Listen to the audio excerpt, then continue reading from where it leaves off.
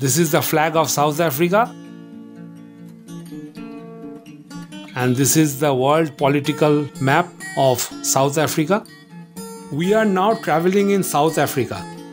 After seeing the Kruger National Park, our next route will be exploring the most scenic drive, that is the Panorama Route. It connects several cultural and natural points of interest. This route is centered around the Blyde Canyon, the world's third largest canyon. This is the map of Panorama Route. This is Hazy View, where we started. And these are the landmarks of the Panorama Route.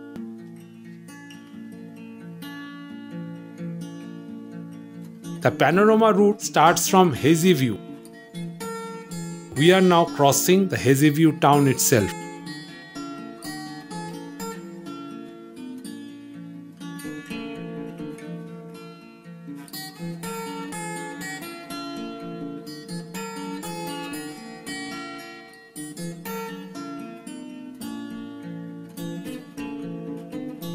Hazy View is also a resting point like White River Town for the tourists traveling to Kruger National Park.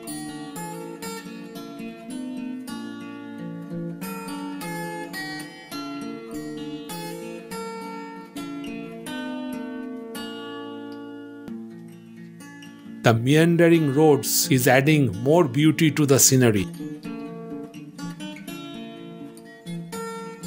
See all around, the views are so magnificent.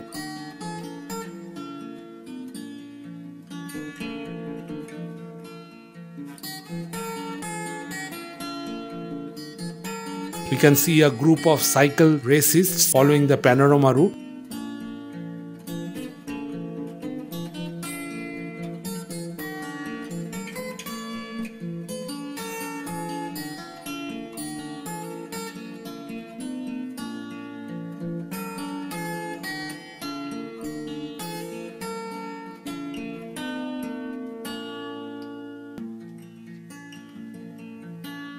Now we'll turn leftwards Graaskop.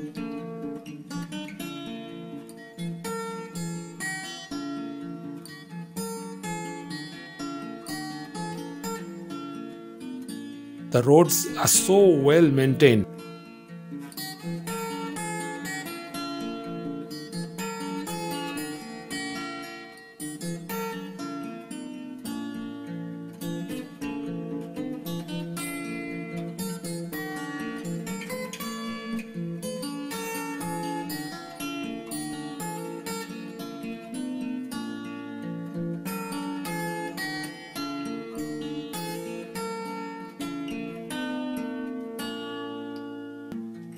Now this scene with the flat-topped mountain in front of us looks really awesome.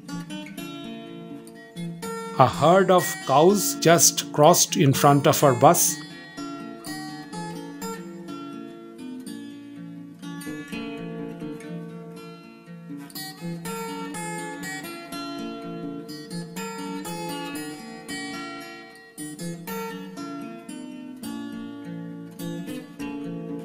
I am finding this Panorama Route more scenic than the garden route we had covered earlier.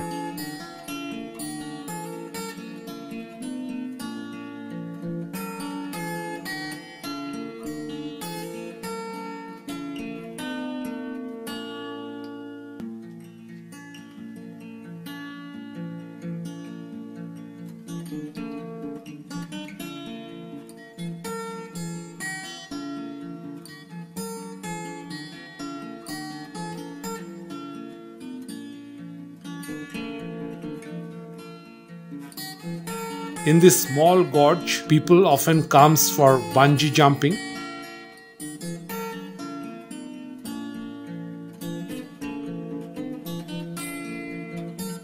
Now the landmarks of the Panorama Route are, I'll discuss now. First comes the God's Window.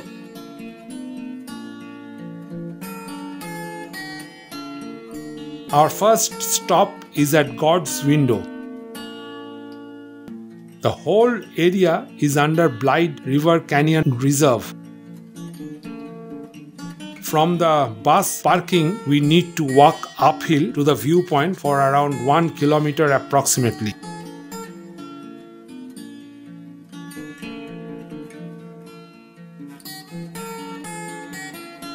On the way, a series of small souvenir shops we'll buy when we come back. We need to walk through a small jungle area.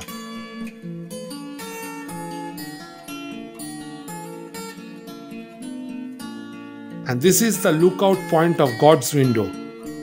What a breathtaking view! Now it's a gorge of 1000 meter height.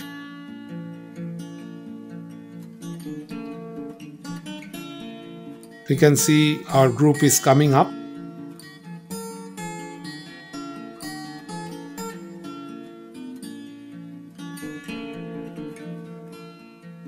A full panoramic view. God's Window is a vantage point on the Drakensberg Escarpment. The cliff drops 700 meters from the vantage point, frequented by tourists on a clear day and can see up to Mozambique border. On the return way, we stopped at the souvenir shops.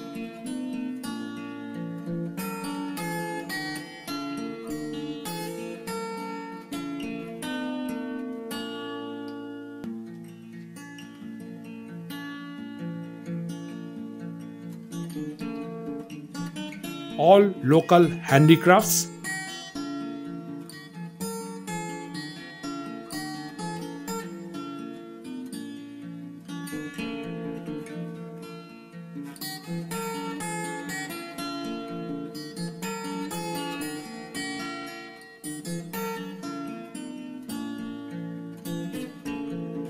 After seeing God's Window, we started for the next destination. Now we are heading towards the Blyde River Canyon.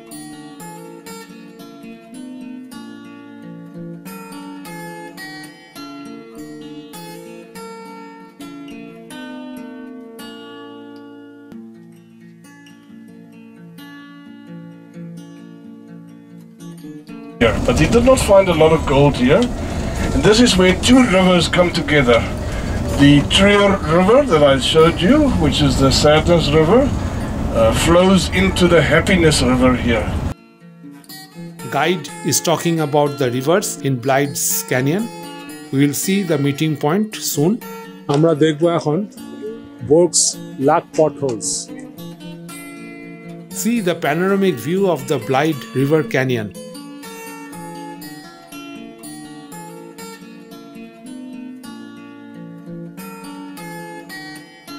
What a fantastic sight! There are 5 main river systems that influence the Blyde River Canyon Nature Reserve and play a very important role as water catchments for the Kruger National Park. We are all now exploring the canyon area and heading towards the meeting point of the river. We can see the red colored Blyde River coming down. It is known as the River of Sorrow. And this river is flowing down the canyon. The name of the rivers are Sabi, the Blyde, the Treur, Oryxtad and the Oliphants rivers.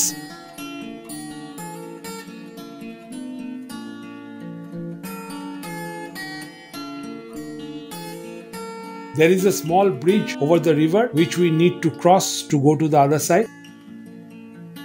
Borg's Lac potholes are a series of natural geological formations that were formed by centuries of water flowing through the landscape. The deep gorge with the river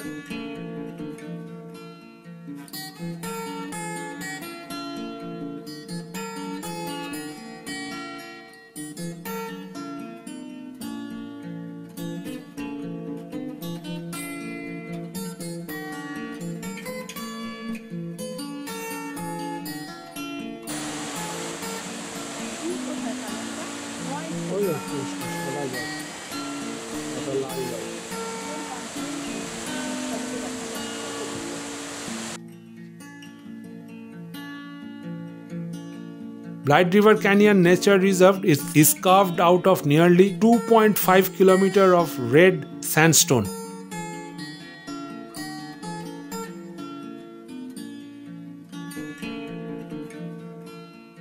Those are 3 rendezvous which we can see from here. Photo shoot at the canyon.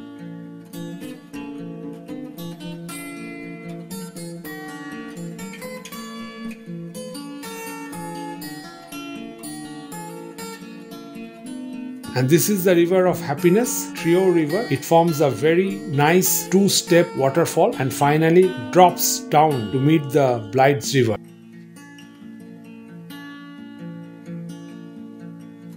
Now we can see the potholes formed due to erosion. The potholes occur where the Trio River joins the Blyde River at the start of the Blyde River Canyon.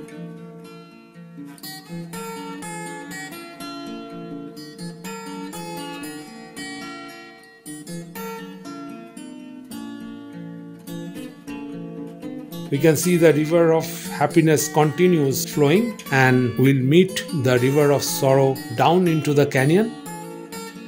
Now that's the meeting point. Mark the pot loop holes. In a continuous manner, the force of the water in these 2 rivers combined with the particles of sand and rock that the rivers transport wears cylindrical potholes into the sandstone bedrock. The place is very quiet. The sun is pretty hot today. See the excellent formation of the stones which has formed into potholes due to erosion. That's the bridge there. We crossed and came here.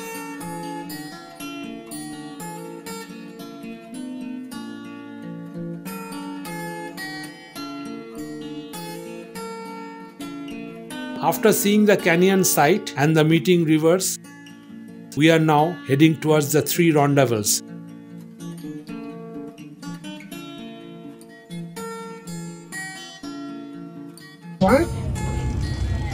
This is probably the largest green canyon in the world. Green canyon. That is the highest mountain in this area. It's 1,944 meters above sea level.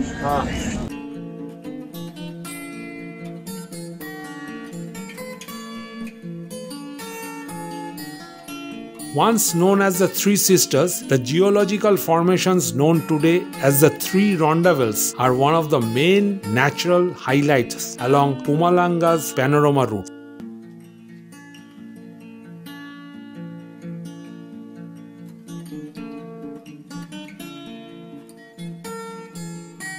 A small beautiful lake adding color to the scenery.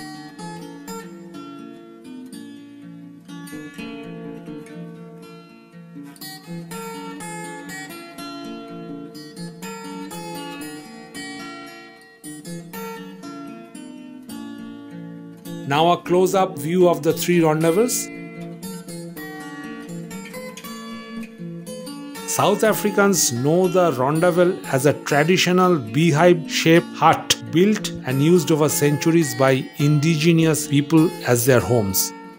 There are 2 other landmarks in this Panorama Route are the Pinnacle, which is a large quartzite column rising from a deep gorge, and there are Sudawala Caves. Sudawala Caves are known as the oldest caves in the world. Although the caves were formed over a period of 3,000 million years, they have only been accessible to the public since 1960.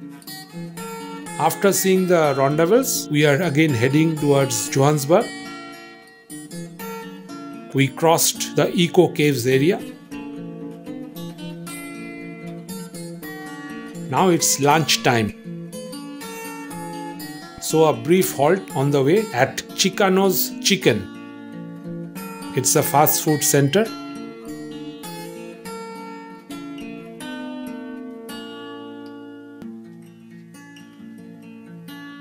We will now head towards Johannesburg Hotel, where we'll stay overnight and move to the airport tomorrow. We are now crossing a town, Dullstroom. This Dullstroom town has the highest railway station of South Africa, and it is also known as the premier fly fishing destination. So that's the end of our tour. The next day we are heading towards the Johannesburg airport, where we'll take our flight to Mumbai.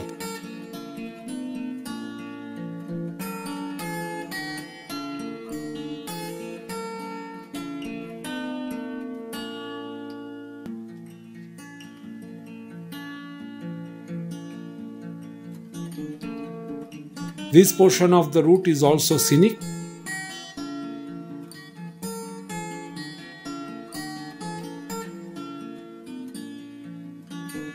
After seeing my videos, please do like, share and comment, and please do not forget to subscribe my channel.